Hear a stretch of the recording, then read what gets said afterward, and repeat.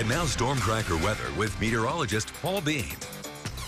All right, let's start with a look outside. This is up in the Teton Pass, and while you can't see much past the streetlight, take a look at the ground out here in the parking lot. Seeing a lot of snow still on the ground. That's because of those temperatures up in the mountains still below freezing. Even here in Pocatello, we're at 32 right now.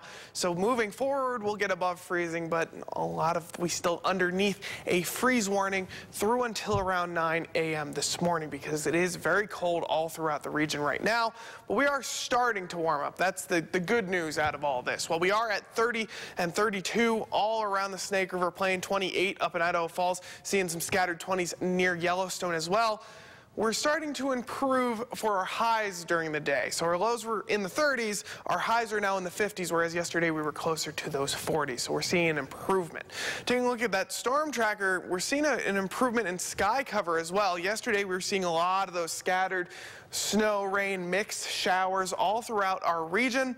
But today we're only seeing a light layer of clouds, and that's going to start to move away as well.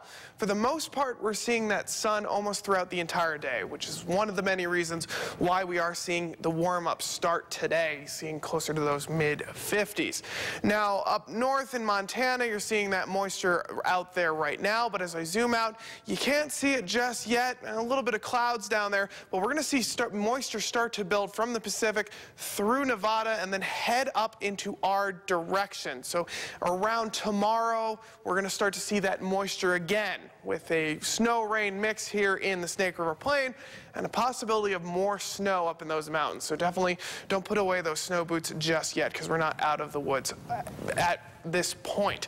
Now, as we take a look at that future tracker, though, a lot of that snow that I pointed out earlier has moved up into Montana. That low pressure system that is behind me off the map, that is continuing to move over and will fully move out in the next few hours out of Montana as well. Now, you can see a little bit of those clouds down to the south. We'll let that play out around tomorrow. That's when you see that move through. A lot of that snow in the in the central mountains, some rain and a mix in the Snake River Plain as we move forward. So we are going to see a little bit of moisture tomorrow.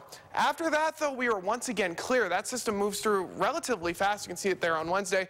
And then for the entire 7-day after that, we're staying clear. And that's going to lead to that nice slow warm-up. 62 on Friday, 63 on Saturday. And while there is a slight chance of rain on Saturday and Sunday, for the most part, it will be partly cloudy. So next weekend, we will be on the warm side, and even though you might have to keep your eyes on the skies, it will be a nice weekend at the very least. Idaho Falls very similar. You can see there that I do have the scattered rain there for Sunday and Monday, and a lot of that temperature is getting into those low 60s. So even in the colder parts of the region, we're still seeing that temperature warm up all the way into those low 60s for this weekend. And over in the Tetons, it's always a little bit colder.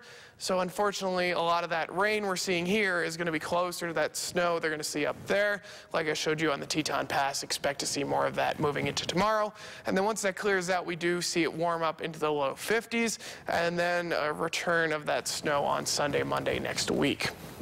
Central Mountains also seeing a little bit more moisture on Wednesday, Thursday, but for the most part still seeing that warm up. It's a little bit delayed because of that moisture, though, hitting those low 60s on Friday. And while we are looking forward to those low 60s, I mean, it is October.